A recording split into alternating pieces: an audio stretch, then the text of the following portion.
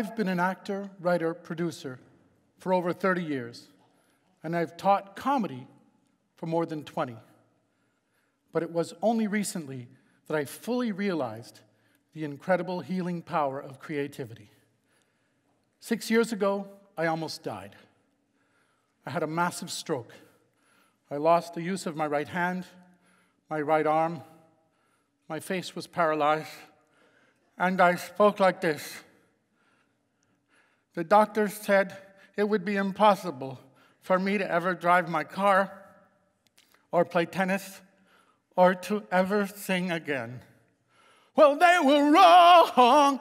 They were so wrong.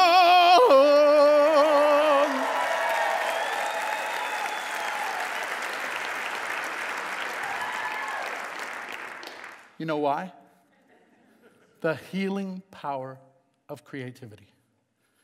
After the stroke, I was rushed to a place I like to call the room of death. There were 3 other people in the room of death, whose average age was approximately 275. And they breathed like this.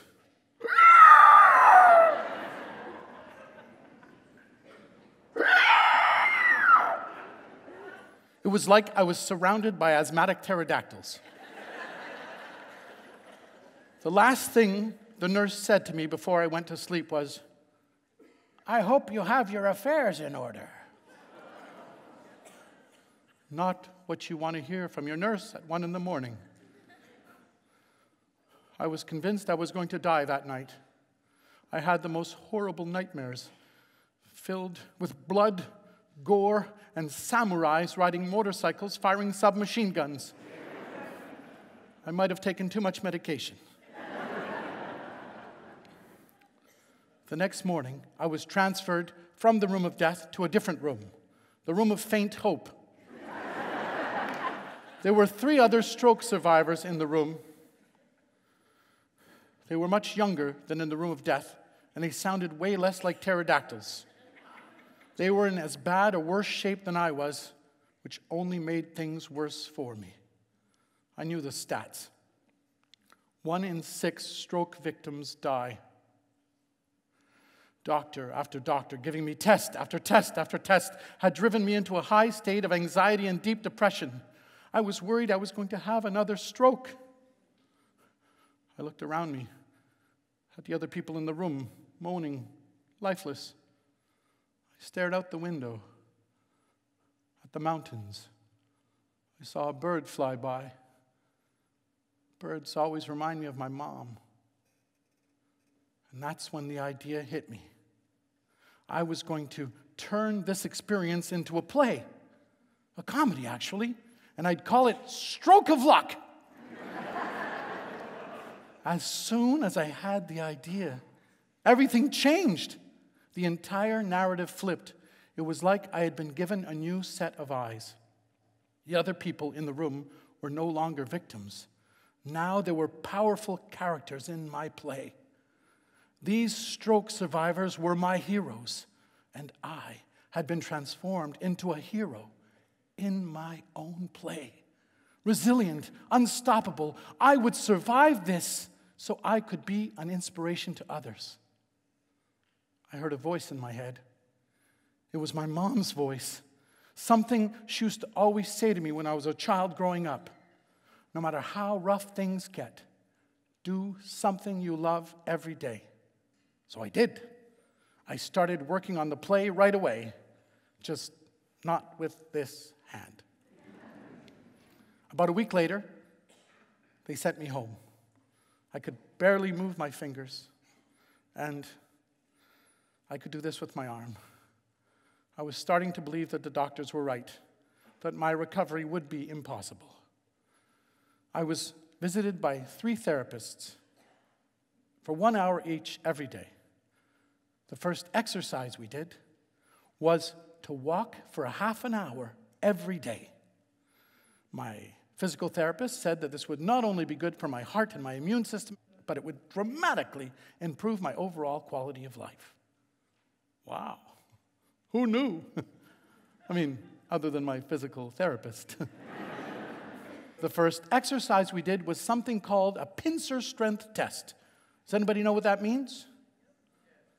It's this move. It measures the cinch and the pinch. And it's one of the moves that separates from the other animals and humans. And it also means, that's a really tasty meatball in Italian. So I am squeezing, like I am really squeezing hard. I'm giving it everything I've got. Anybody want to guess my score? 0. My score was 0. You know what I thought? Nowhere to go but up. A couple of weeks later, we do another test. Using my right hand, taking small items and putting them into a cup, I had 2.5 minutes.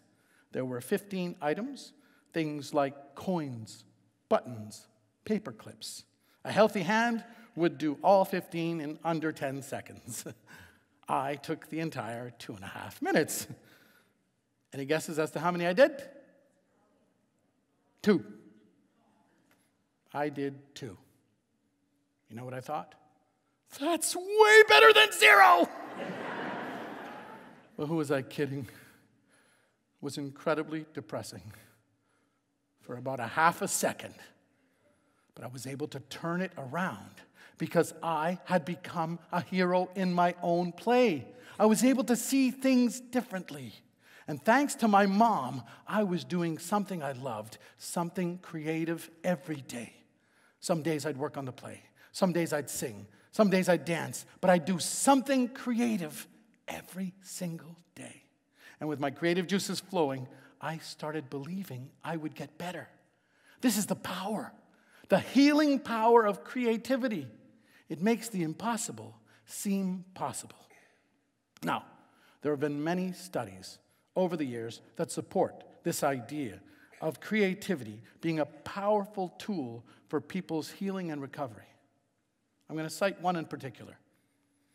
In 2010, the American Journal of Health published a review called The Connection Between Art, Healing, and Public Health. It found that creativity has a positive impact on one's sense of hope, self-worth, and well-being. Decreases depression and anxiety, reduces stress, improves cell function, brain function, boosts memory, and releases the neurotransmitter dopamine, which is an antidepressant. It actually creates feelings of joy and happiness. It's like chocolate without the calories. We had a mantra in recovery. If it's good for the heart, it's good for the brain. If it's good for the heart, it's good for the brain. Come on, everybody, say it with me. If it's good for the heart, it's good for the brain. If it's good for the heart, it's good for the brain. And creativity is not only good for the heart and good for the brain, it is great for the soul. Fast forward 15 months. My play, Stroke of Luck, has been an incredible success. I've played across the Lower Mainland to standing ovations and 5-star reviews. My recovery, remarkable. I'm driving my car. I'm playing tennis, although I lose a lot. And I've sung in front of thousands of people. This morning when I rose, yeah, I didn't have no doubt. I'm actually not too bad. I've become a spokesperson for the Heart and Stroke Foundation. I have started hosting an event called Art After Stroke. My play is being performed to stroke victims in recovery clubs across BC. I've begun singing for hospital patients. I have seen some amazing things. I have seen how creativity in all its forms, music, art, poetry, dance, painting, how it inspires people, how it helps them heal and gives them a better recovery. I have witnessed with my own eyes people who cannot speak, who are like zombies with zero energy, suddenly light up as soon as the piano starts playing. It's like a switch is turned on. And when I start singing, they start singing with me the whole song.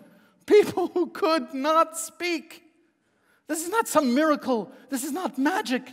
It's science. Creativity makes the impossible seem possible. I started sharing my story about my recovery, about my play. I was talking to this friend of mine who designs video games.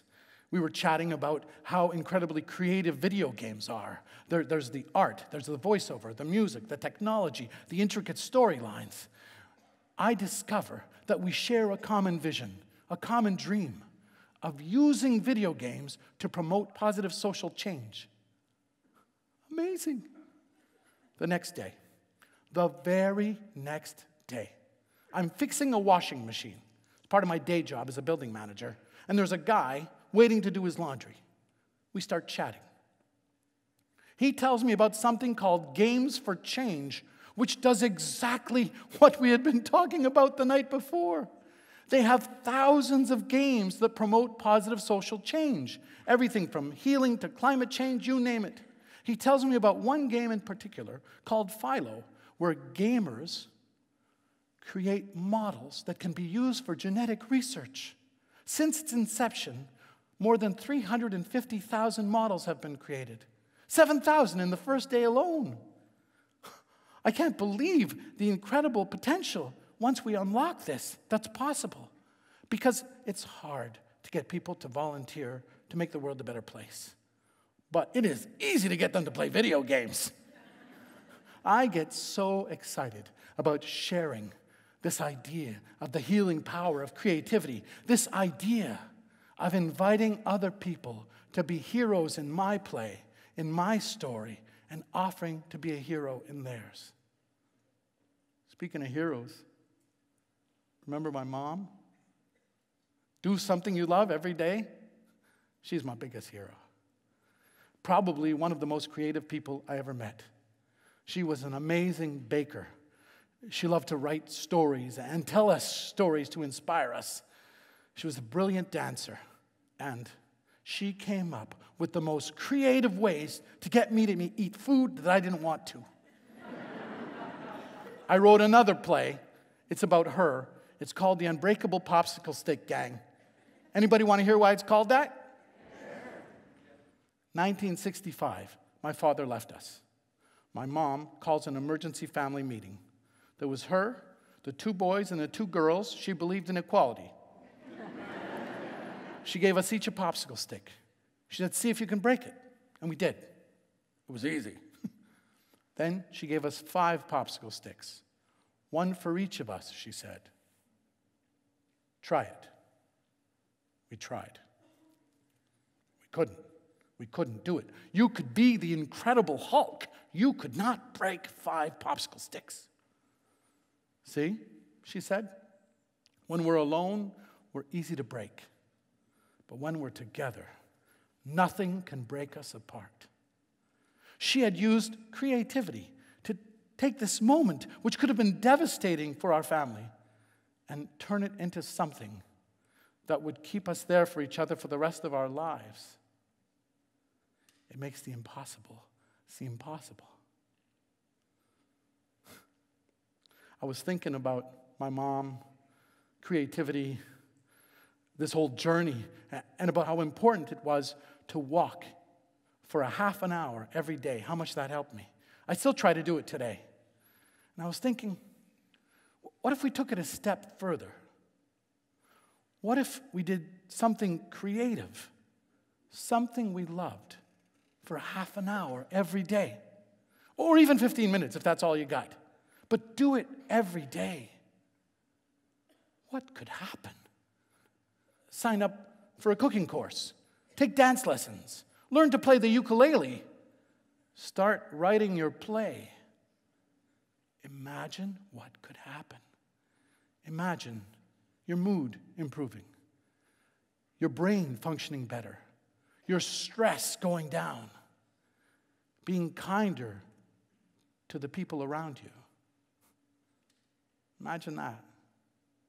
And when those people ask you what happened, what made this incredible change in you, you tell them about the healing power of creativity.